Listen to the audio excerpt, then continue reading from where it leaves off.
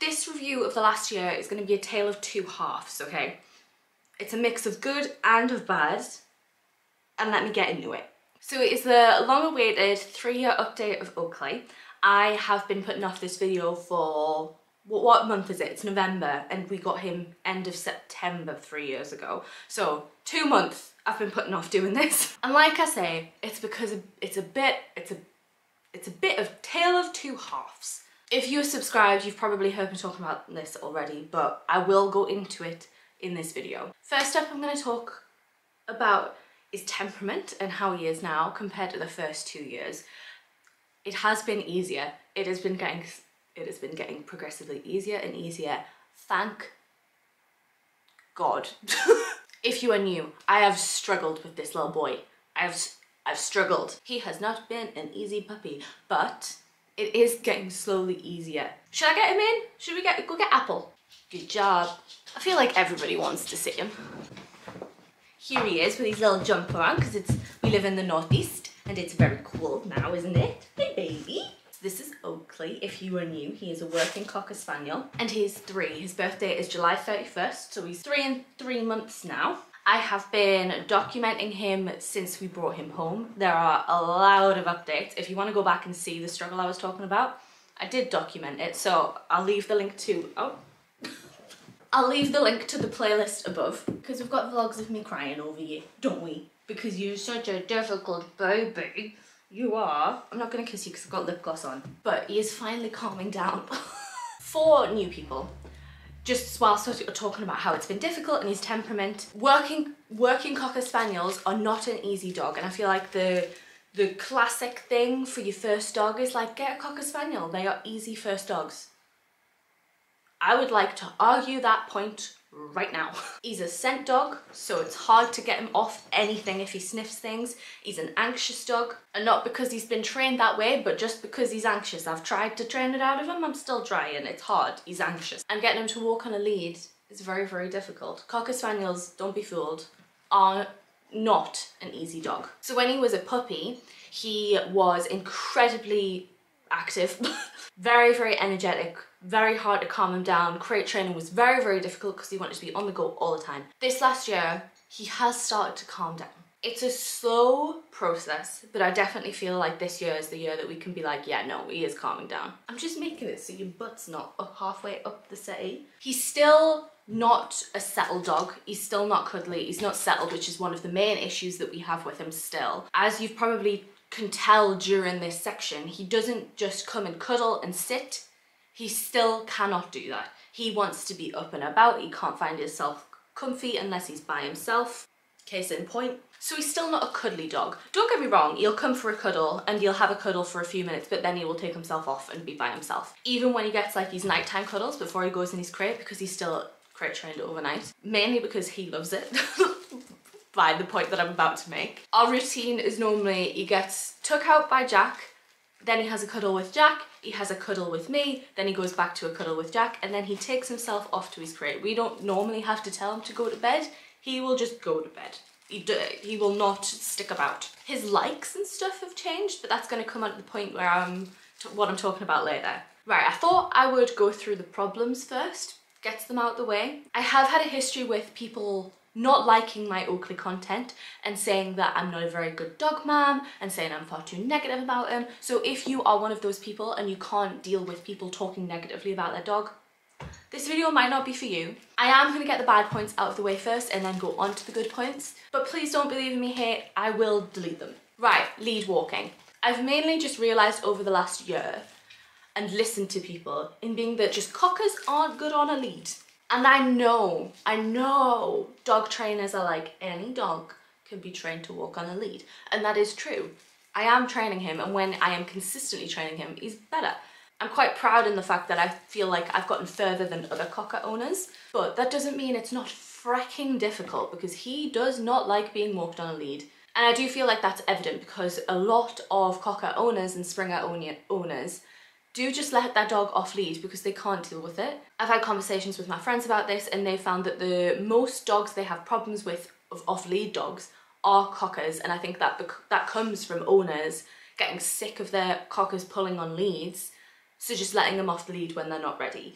And it is difficult. I would never say I understand that, because you should not be letting your dog off lead if it doesn't have recall, but they are freaking difficult, so you have to put a lot of work in. There is no just like, well, eventually they'll come in by your side if you keep stopping.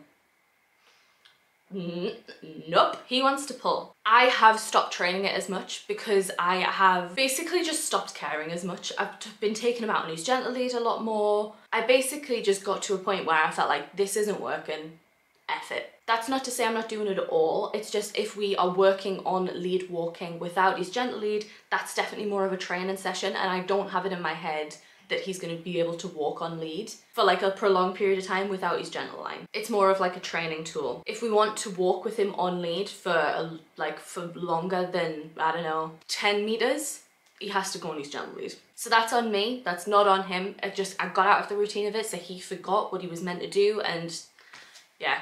He is still on his long line. I know this is controversial with Spaniels, but he is still on his long line. His long line is something stupid, like 25 meters, like his long line is long. He can frickin' run on it. And I think I've decided within these last, probably within the last year, I don't think I ever want to let him off his long lead. I think me and Jack, my partner, had always had in mind that we would eventually get him off lead when his recall was like, but since we have started taking Oakley more places, like the woods or just more hikes, we have realised Oakley loves to go to the edge of cliffs and lean over.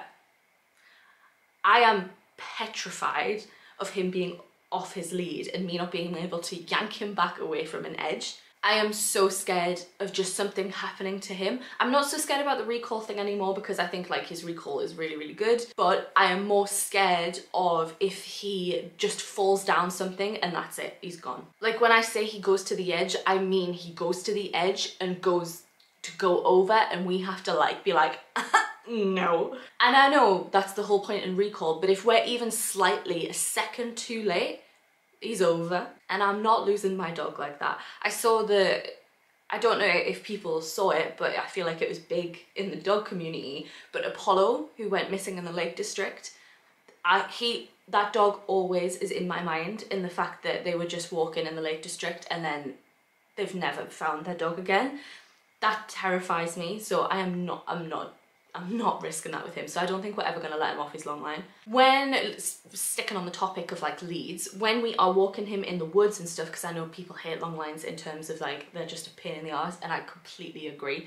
Because they're such a pain in the arse and we love walking in wooded areas, we decided to change him, and I was talking about this last year, so I'm not going to talk about it too in depth. I will link last year's video above. We have been having him on a harness and a Flexi Lead. That's the only time we use the Flexi Lead. We do not use the Flexi Lead on his collar, and we do not use it for walking on a heel, except for when maybe like we're passing someone in the woods. But it's so much easier than a long line, and it doesn't like traipse along the floor, it doesn't pick stuff up off the floor, he doesn't get caught. It's just so much easier. I think we're going to consider buying a longer one so he can have a little bit more rein, because the one we have currently, I think it's only like 5 meters, maybe not even that, and I'd like for him to be able to get away from us a bit more than that.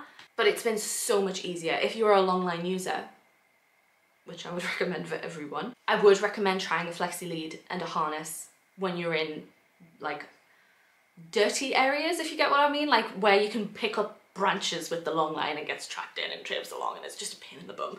Next main problem is a separation anxiety, which is where it's going to become the tale of two halves. Right, I'm going to go from the last update until about 2-3 months ago, maybe 3-4 months ago. He was basically doing excellent. He was so good. We basically could leave him for however long we wanted. We maxed it out at 4 hours because that's just how long our max is for leaving him alone. We didn't like it longer than that. And he had 0 problems. It was incredible. He still had the issues of like wanting to be with us around the house and being like upset if he couldn't get to us kind of thing. Not crying, but just being on edge. And not playing with his toys or feeling completely relaxed when we weren't here, but he wasn't crying, he wasn't howling, he wasn't doing anything until about 3-4 months ago, and it all changed. You know what, it's not 3 or 4 months ago, it's about 2 months ago. We went away to the lakes, as I have vlogged about, so I'll leave that above as well. So he was at my grandparents', which is where he stays. If we go out for longer than 4 hours, or if we go away, he goes to my grandparents. They have 3 dogs, and they also look after my sister's dog a lot. So they have 3 Cocker Spaniels and 1 Dachshund. So he was there for 3 days. Then he came home after we got back for like 2 days. Absolutely fine, not a problem. Excuse me, I can't fit here. We left him, I can't remember why, but we left him and he was absolutely fine.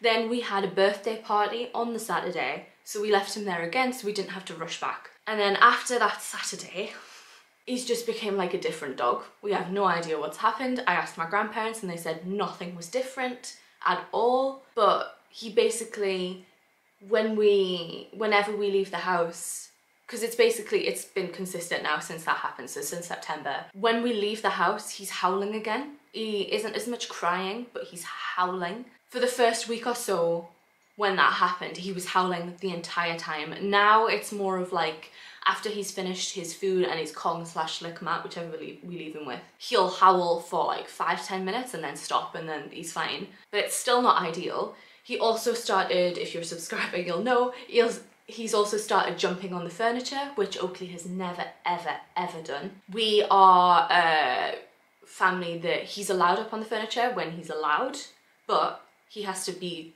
allowed to come up, and he's not allowed up all the time because he still has the issue with wetting himself. Speaking of which, I'm gonna get him off before he falls asleep. Can you get off? So when Oakley falls asleep, when he's up on the furniture, he wheezes. Not purposefully, because it's only happening when he's like deep in sleep, and it's only happening when he's on the furniture, so we have no idea what's happening with it. I've asked the vet about it. The vet says it's behavioural, but I don't know how you teach them not to do that when they're asleep. So that's one of the main reasons he's not allowed up on the furniture. But when we were leaving him, he started jumping on the furniture when we weren't here and just settling up there, which isn't okay because he wheezes, and also it's not okay because that's not what he's allowed to do, and he's never ever in his 3 years of life done that. So that changed. He started becoming way more anxious. He barks at everything now. He's always been a bit of a barky dog since we moved into this house, because there's a lot more sounds than what the house we brought him home in was. But now he barks at everything. If he hears a car door, he barks. If he hears the gate, he barks. If he hears someone walking past, he barks. And this change just happened so quickly, and we were literally like, what has gone on? And we still can't figure out what happened. And it was just so annoying because he was doing so well. Like, he was doing so freaking well. Like I say, we could leave him for like 4 hours and he'd be absolutely fine. Another thing that he's done is he's completely lost his food motivation. Oakley used to be so food oriented, like so food oriented. If you've watched any of the updates before, you'll know that I've said he absolutely adored Snuffle. It was his favorite thing to do in the world. So we have so many enrichment activities surrounding Snuffle, but he's became so off any food that we have to motivate him to eat his meals now. So training is a lot harder because sometimes he just won't take treats, and he's not a toy dog either, so we can't like use the toy as the reward. We can't do nearly any enrichment anymore because he's not interested. He won't touch his Snuffle mat at all. So that's really difficult because he's not getting anywhere near as much enrichment as I would like. And like I say, it was just super frustrating because he was doing so well. We have asked a behaviourist to get involved. I'm going to come into that into a different section. His other biggest issue is jealousy. And I think this is interwoven with the separation anxiety. But he is so incredibly jealous. It's a problem. He's not aggressive jealous, he's loud jealous. So within the house, if me and Jack are play fighting, because we do that a lot, it's just we love messing about with each other. He hates us doing that. He will come and jump on us, he'll bark at us, he has like a flatbed in the kitchen, he will like bite that and flip it up. And then if we were at my grandparents have the setup where the dogs are in the kitchen and they have a baby gate on the kitchen with the door open. If we are in the living room away from him, he is a nightmare. He will jump, he will scream, he won't bark, but he will cry at the fact that he isn't with us. The other biggest thing that frustrates me is basically if we interact with other people, he can't stand that. Or even if I'm talking to other things that aren't him, he can't stand it. So I have 2 baby sisters, and when we play with them in the garden, like if we are running about playing tag, whatever, he hates it. He will run at me, he will bark at me, he will jump at me, like, and he'll do it with the girls as well, which obviously isn't great. One of them doesn't care, but one of them gets a bit scared, which is completely fair enough. There's a dog barking and jumping at them. Another example is we have a cat on the street that I absolutely adore. I love him. And if he hears me talking to the cat outside, because I'll be like, "What have you been, Misty?" and stuff like that, he will go off it in here. Like, I will hear him from the street in here barking, yelling, crying, because he can hear me talking in a cutesy voice to something else. Like I say, I think that's all interwoven with the separation anxiety thing. I think all of it stems from jealousy. Like, when we leave him, he's like very much like, "Why aren't I with you?" And I have asked a behaviourist for help with this. So about 2 months ago, so when they started all accumulating and getting really bad, we found one, we emailed her. I gave her a really in-depth email because I just wanted to know the whole situation. And she basically came back and said she'll only work with us if we do a vet referral. In a nice way. That sounds like she didn't, but she did say it in a nice way. She was really grateful for the in-depth email because she was saying that a lot of separation anxieties actually stem from pain, and she wants to make sure that Oakley's not in pain before she starts working on him behaviourally, which is completely fair enough. I kind of want that anyway because I want the vet to look at him properly because our vet hasn't been great in the past. But because it's a vet referral, it means it's a lot more expensive. I think the vet referral itself is going to cost 200 quid, and then that isn't including any sessions afterwards. And when this was happening was when Jack was in the Philippines, and then when we came back we found out we had to get a new car. So everything just came and it was like, we can't afford to do this right now. So we will get around to it. It's just, we're gonna have to get a vet referral. It's expensive, and then we're gonna have to pay for this training. So we will get round to it. We 100% will go with her. I like that she wants the vet referral, but it's just, it's not an option financially at the minute. Right, on to the last problem. The biggest problem, and it's not even him, and the biggest problem is other dog owners. I have been so vocal about this, so I'm so sorry if I'm repeating myself and you're bored of me complaining about this. But it is such a problem that I have become such a recluse with Oakley over the last year, and I hate it. It is not fair on Oakley at all. But I am actually terrified to go out with Oakley because of other dogs and other dog owners. It got to a point where it felt like I was getting into an argument with someone every single month because I didn't want dogs running up to him. I don't want it. I don't want it at all. I know a lot of dog owners don't want it, but they let it happen anyway. But I do not want it. I don't want him near another dog that could potentially attack him because, I don't know, a sound went wrong. Like, I really don't want him in any danger whatsoever. And I don't want him playing with a dog that I don't know. And it's just made me not want to take him anywhere, and that's not what I wanted from having a dog. And it's not even his fault, which is the worst bit about it. It's other people. But I literally can't take people yelling at me anymore and not listening to me when I ask people to get their dogs.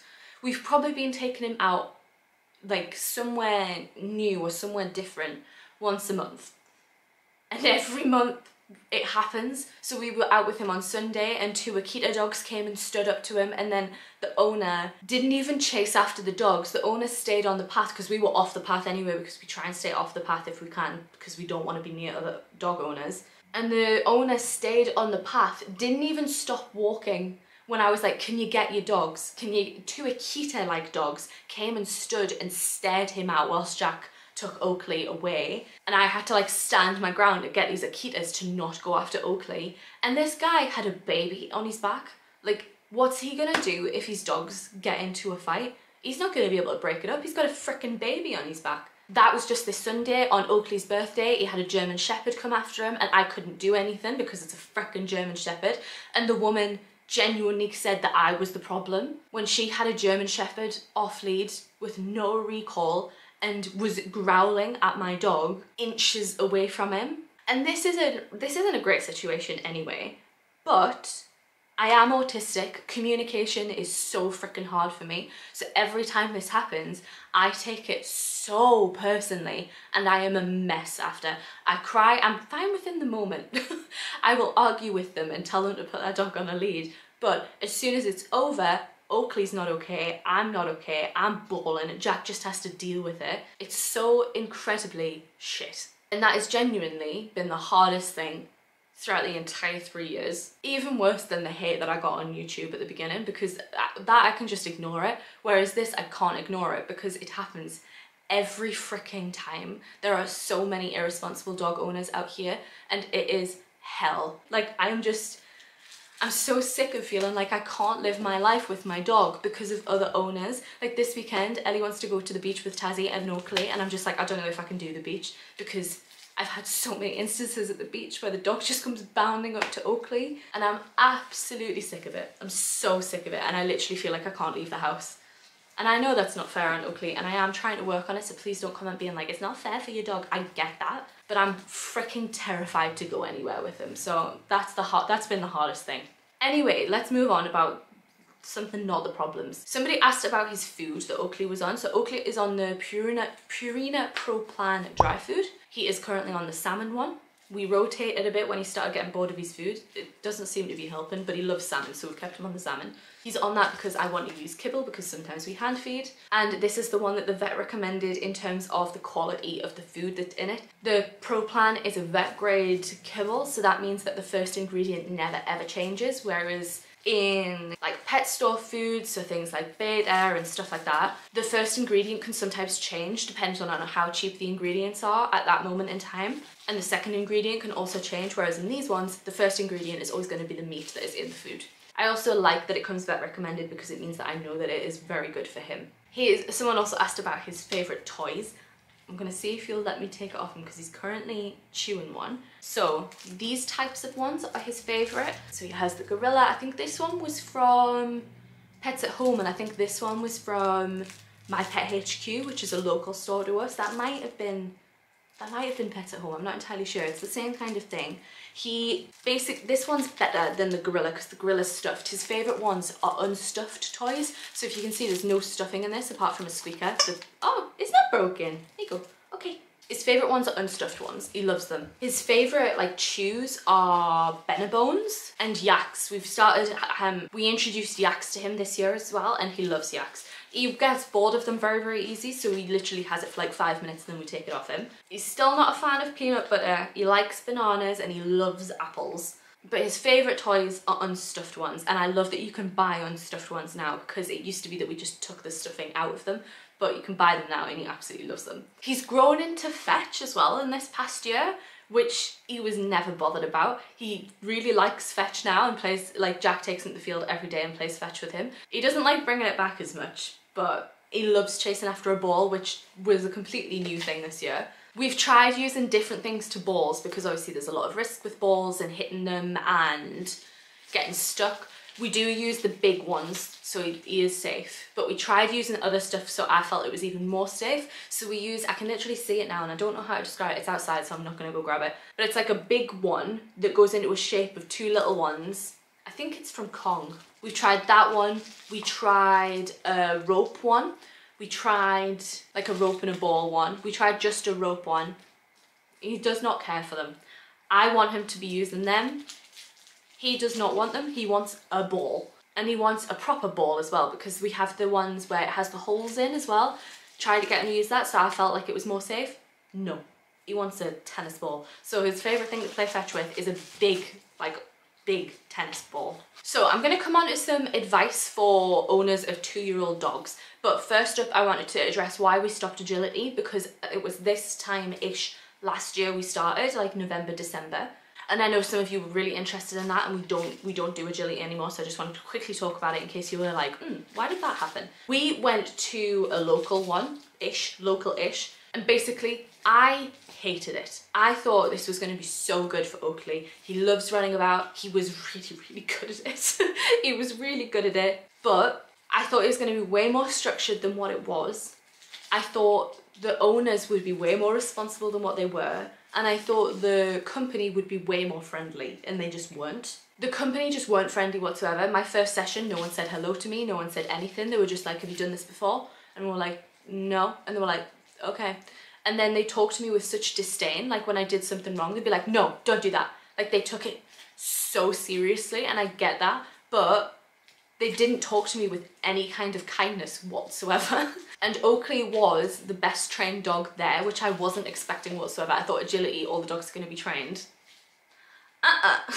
There was even one who was there who the owner was so elderly she couldn't run with the dog, so she had this, oh god, I don't even know what it was, not a chihuahua but a chihuahua type size dog, and the class teacher had to do the running with the dog because she couldn't do anything, so she was basically just bringing this dog for the teacher to do some agility and then not. And it wasn't like a full hour of agility, it was like you had to wait your turn for each person to have a go on the course, and the course would change every week, and the teacher would like go through it at the beginning of the class using terms that I'd never heard before, so I never knew what was going on. And then the people who, when you were waiting for your turn, it was like the agility course, and then there was a seating section. It was small, it wasn't like too small, but it was small, but I had no kind of like gap between him and other dogs, so when he wasn't in the arena, I was training him constantly because other dogs would be trying to sniff him, trying to come up to him, and this lady who was elderly who had this dog had no training whatsoever, had no idea about dogs. That dog went for Oakley twice and then she blamed it on me. She was like, if your dog wasn't so energetic they wouldn't feel threatened, so they wouldn't try and bite him. I was like,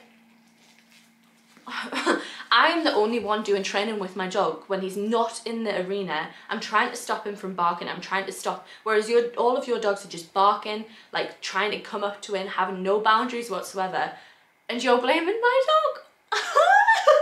Also, as well, if your dog pooped in the arena, it was £5 a pop. £5 for my dog doing a natural thing. I get it, they've got to clean it, but you get them to poop beforehand, then they're running about, they're gonna poop. One time I got Oakley to poop before we went in, and then when he had his go, he pooped twice. That cost me 10 quid. How am I meant to stop my dog from pooping? Like, all I can do is get him to poop before the session, and I did. And then he's running about really, really fast, getting really, really excited because he was very vocal when he did it, because he's a vocal ass dog. And then that cost me 10 quid. I was like, I'm alright, thank you. So I loved the premise of it, but the people just made me be like, nah, I'm alright. Right, let's get on to advice. I'm gonna try and do it quick and snappy because I realise I've been talking for a really long time. All of these pieces of advice are gonna be, what is it? Do as I say, do not as I do. I think that's the phrase. If I'm wrong, I'm sorry. But this is coming from being like, don't do what I did, do better than me in this last year. So first up, try not to get out of the habit of training. I'm hoping you've been doing training. I hope you've been doing training. Don't get out of the habit because it's so freaking hard to get back into it. I got out of it because I lost all motivation, because it felt like even though I was putting in all the work, other dogs were coming up and messing up all my progress. I also just got frustrated because it felt like I'd been doing this for a really long time and wasn't getting a payoff, because like I say, Cocker Spaniels are hard. Don't do what I did. Try and stick into the routine because it's just so hard to get back into it. Try and stick to a routine, even if you go down the amount you've been training. Like, say if you've been training morning and night, even if you're like, if you get sick, try and just keep it to like morning or night. Like, keep it to where you feel like you can do it and try not to get out of the routine. Second piece of advice, don't forget to keep taking them to new places. We got way too relaxed with that. We're like, oh, well, first year, we took him to a load of new places. We've done loads of socialization, and then we got out of it, and now he's back to square one because we haven't took him to new places in ages. Remember to keep taking him to new places, even if you don't do anything with them. Like, I wish we'd been doing this where like every 2 weeks we take him in the car somewhere, leave him in, like, put the boot open, leave him in the boot, sit with him just so we can see a new place, maybe get out to sniff it, and then we go and that's it. I think I was building it up in my head that it was like, right, every new place you've got to get him out of the car, let him have a sniff, do some training.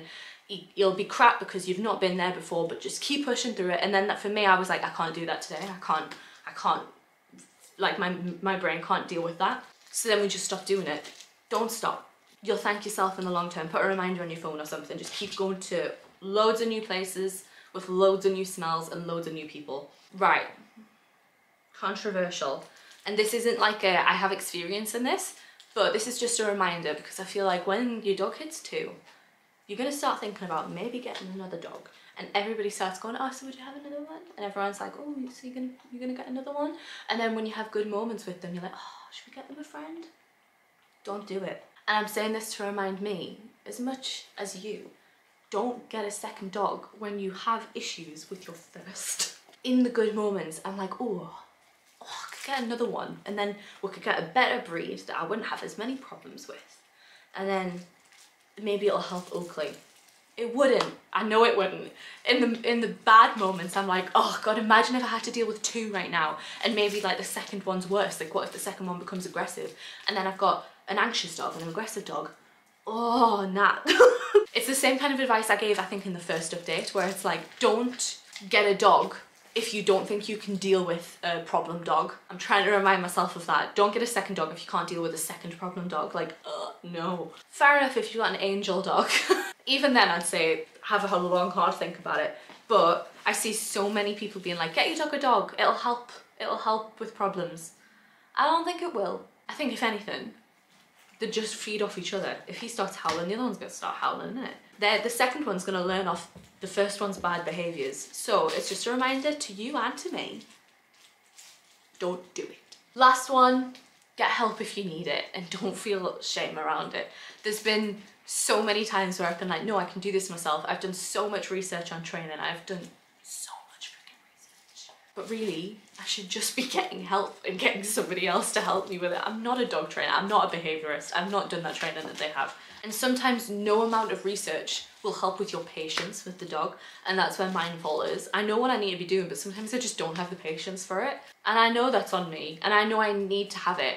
But I think if I had the accountability of a behaviourist being like, this is going to work, I'd probably have more patience. But currently it's just me being like, I think this is going to help. And then if it doesn't, I'm like, ah. Whereas if I have a behaviourist and they're like, I think this is going to help, and then it doesn't work, they're going to be like, okay, let's try this. Whereas instead of me just being like, and the behaviourist that we will use eventually, she had on her website being like, the longer the problems go on, the more you're going to resent your dog. And I think that's so true. I have resented Oakley at points, and I do not want that. Like, who wants that? Who wants to resent their dog? So if you can get a behaviourist as soon as you possibly can and save yourself any resentment for your dog, do it. Get some help. Obviously money is a thing, but I'm meaning if you have it. That is going to be it. But really quickly, before you click off the video, I think I'm feeling a bit more comfortable with doing more Oakley videos. The only reason I didn't want to do this one is because like he was doing so well, and then I was like, oh, I'm gonna have to come on and do the update video and being like, oh, he's gone crap again. When actually for the majority of this year he's been really, really good. But I'm becoming more comfortable about doing more videos with him because, like I say, I got a lot of hate at the beginning, and that's why I stopped posting them as much. So if you have videos that you want to see from me with Oakley, please let me know, because currently I have 0 ideas of what people want to see with dogs. So please comment and let me know if there's any videos you want to see. I also have a Google form in my description box where you can leave a comment anonymously. So leave it there, wherever you feel comfortable. That is going to be it for this video. I'm going to leave the link to the video update from last year if you want to watch that after this. And if you could like, comment, subscribe and share, that would be great. It helps push my YouTube channel to other people, and it lets me know what you're enjoying. But even if you don't do any of those things, thank you so much for watching, and I shall hopefully see you in another video. Do you want to say goodbye? Should we use your noggin to do the bye? Should we? Ready, bye!